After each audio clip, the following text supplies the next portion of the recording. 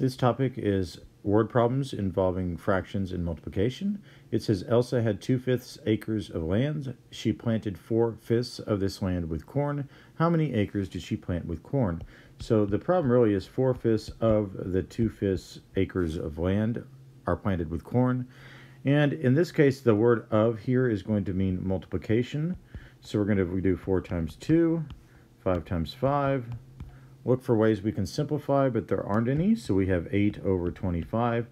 So how many acres did she plant with corn? She planted 8/25 of 1 acre with corn. Last year, 160 new houses were built in a neighborhood. So far this year, 3/8 of them have been sold. How many houses have been sold this year?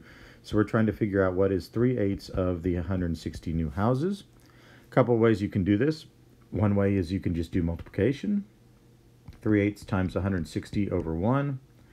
Then you can multiply 3 times 160, 8 times 1. We can simplify within this. 8 and 160 share a common factor of 8. 8 goes into 8 once. 8 goes into 160 20 times. And 3 times 20 is 60. And then for the denominator, we have 1 times 1 is 1. Second way that I would recommend doing it is figure out what is 1/8 of 160. And 1/8 of 160 is 20. But we want 3/8, so we need to multiply this by 3, which gives us 60 new houses. This problem says a bookstore had 240 copies of a magazine. Yesterday, the bookstore sold 7/8 of these copies. How many copies were sold yesterday? So we're trying to find 7/8 of 240. If we go the multiplication way, we have 7/8 times 240 over 1. So that we have 7 times 240 over 8 times 1. We can simplify. 8 goes into 8 once and into 240 30 times.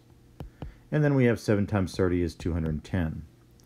If we do it just by thinking about what is 1/8 of 240, 1/8 of 240 is 30. And then we want 7/8, so we need to multiply this by 7. And we still get 210.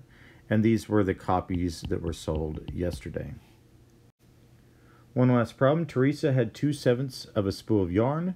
She used 2/3 of that yarn for a project. What fraction of the spool was used for the project? So 2/3 of what she had, which was 2/7.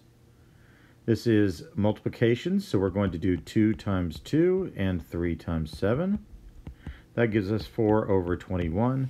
So she used far less than an entire spool of yarn. She only used 4 over 21, 4/21 of a spool of yarn.